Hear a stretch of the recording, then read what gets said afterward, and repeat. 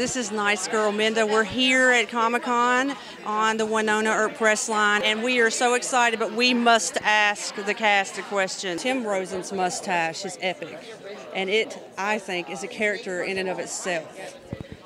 If you had to name it for its IMDb credit, what would its name be? Sir gets in my teeth. That's a good answer. Well, it gets in my teeth when I kiss him, and I crunch it. Or I would call it crunchy. Wow. The Beast.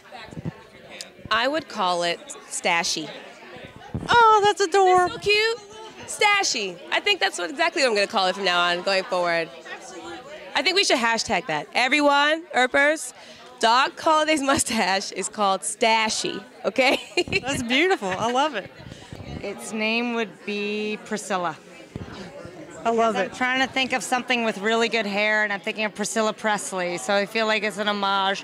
Plus, we don't go by gender norms on Wynonna Earp. It can have a girl's name. Priscilla is my answer. Absolutely, I love that. Thank you. Wyatt Stache. Wyatt Stache. Because it takes like 4 months to grow. Yes. It takes him 4 months. It takes me like 2, so. Without a doubt, Stache. Stache would be it for without a doubt. The only people that rival it would be Tom Selleck and, of course, Sam Elliott. Yes. But I believe Tim has ingrained himself as the solid number 3 in 3 men and a mustache. DJ. That's pretty good. Doc Jr. William Sheffield, because it's got like I feel like we've got a slight nod to maybe like a old Englishman, but meeting the American Midwest.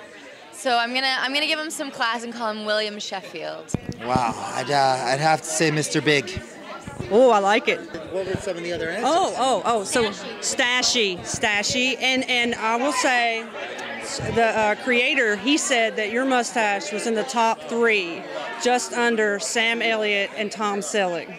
So I think that's pretty good company. Yeah, pretty good stash company. Absolutely, it's amazing. How do you like my mustache now?